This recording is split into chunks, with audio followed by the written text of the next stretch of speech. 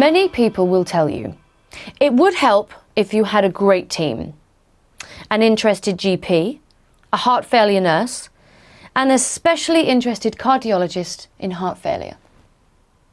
They would also say, take your medications as prescribed, exercise often within your ability, eat a balanced diet, and know your symptoms, breathlessness, chronic fatigue, and fluid swelling, and what to do if they start to get worse. One thing you haven't been given is a spell. A spell so binding that you will need to chant it again and again. It will hand you the power to believe in you.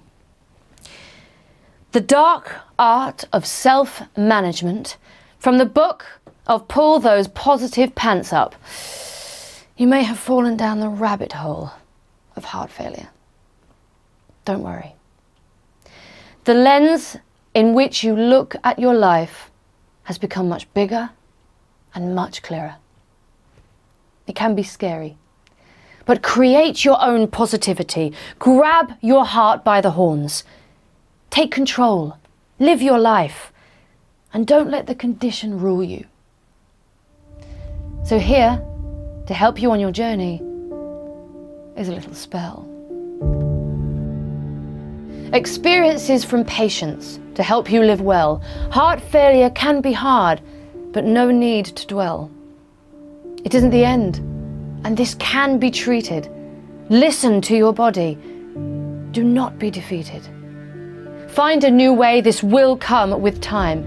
Make small changes, and you'll be fine. Manage your health. Set doable targets. Rest when needed. The road ahead is uncharted. This doesn't define you.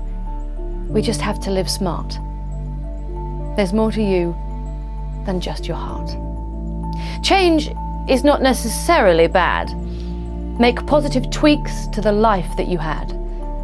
Follow advice from your heart failure team. Get patient support. They've been where you've been.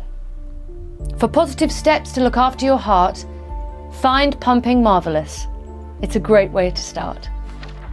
There when you need them for advice and support. Almost the end. Just one last little thought.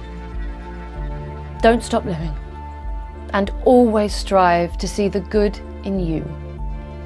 And you will thrive.